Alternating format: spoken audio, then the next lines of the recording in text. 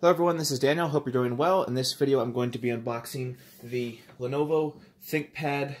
Let's see, this is the P73 Mobile Workstation. This is definitely a high-end work machine. Let's go ahead and take a look at it. First we'll do an unboxing and then I'll have another review video. So we have the box sealed, which looks like tamper-evident tape. Let's go ahead and get that open. I'm a little bit nervous. This is an expensive machine. Let's go ahead and see, is that what opens the box? Alright. See how they pack this here. Alright, looks like the charger, this might be off to the side. Careful.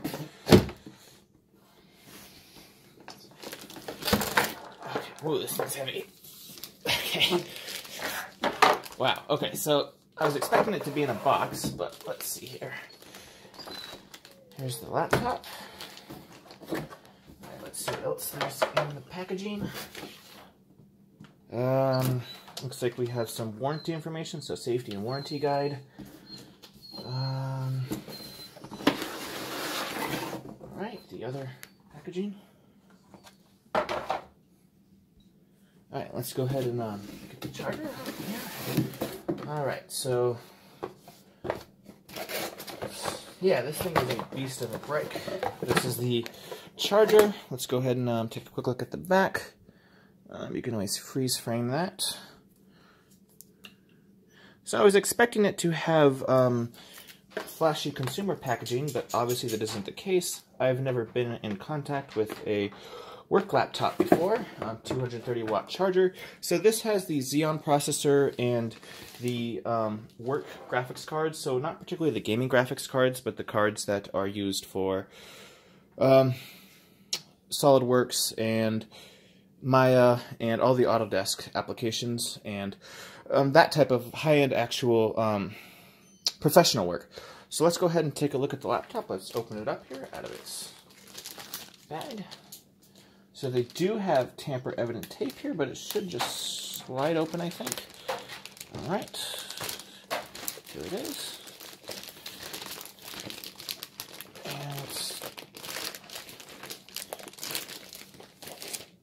Alright, so let's go ahead and take a look at the laptop here. First we'll take a look at the ports on the sides.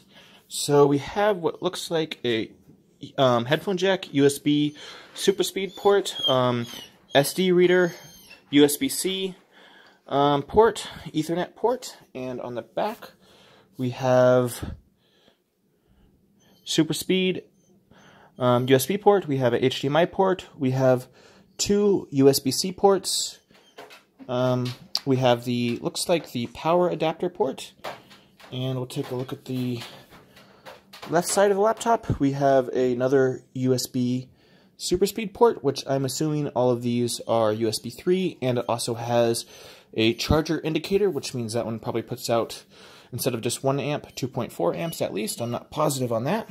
And we have the Windows certificate on the bottom, and let's see, what else do we have?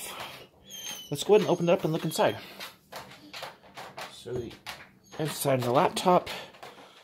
So this is a 17-inch model, and the touchpad is biased to the left side a little bit. We have color-calibrated Intel Xeon. Okay, that's pretty sweet. We have a nice finish here. ThinkPad keyboard, which is always nice. Let's go ahead and see if it comes with a factory charge at all. And it looks like it does not, so I'm going to go ahead and pause the video and get the specs. So now that we've unboxed it here, let's go ahead and take a look at the specs and the inside of the machine. So one thing you'll notice is that let me switch over to zoomed view, is there is a way to hide the webcam. It's not really showing up, but there's a little latch here that you can move to either block the webcam or to activate the webcam, and it has a little red indicator when the webcam is blocked. And let's go ahead and look at the laptop. So it has the classic ThinkPad mouse in the middle that you can control, so you can type and use your mouse at the same time. It has a lot of buttons on the... Okay, yes, so this is the mouse buttons if you're using the finger wheel, and then you have the buttons for the mouse pad. It has a fingerprint sensor. Alright, so let's go ahead and take a look at the results on a benchmark. This does have the Trusted Platform Module, TPM.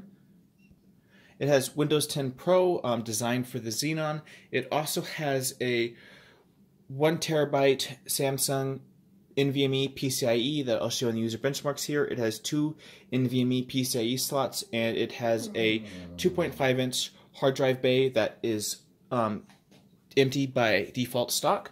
So the user benchmarks on this machine is a UFO, and aircraft carrier. So let's go ahead and take a look. It has the Intel Xeon E2276M processor. Intel. It also has the NVIDIA Quadro RTX 5000 graphics cards with 16 gigabytes of RAM. For the graphics card, and the RAM on the laptop starts out stock 32 gigabytes of RAM, 2666 megahertz, and it's ECC server RAM, error correcting memory. It also has 4 slots for RAM that can be upgraded up to 128 gigabytes, and it starts by only having 2 RAM slots that are filled, so you have 2 more you can fill just out of stock. It has the Samsung NVMe drive here. Let's see.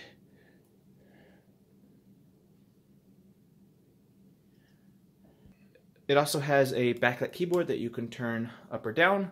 The processor is obviously Xeon and 6-core.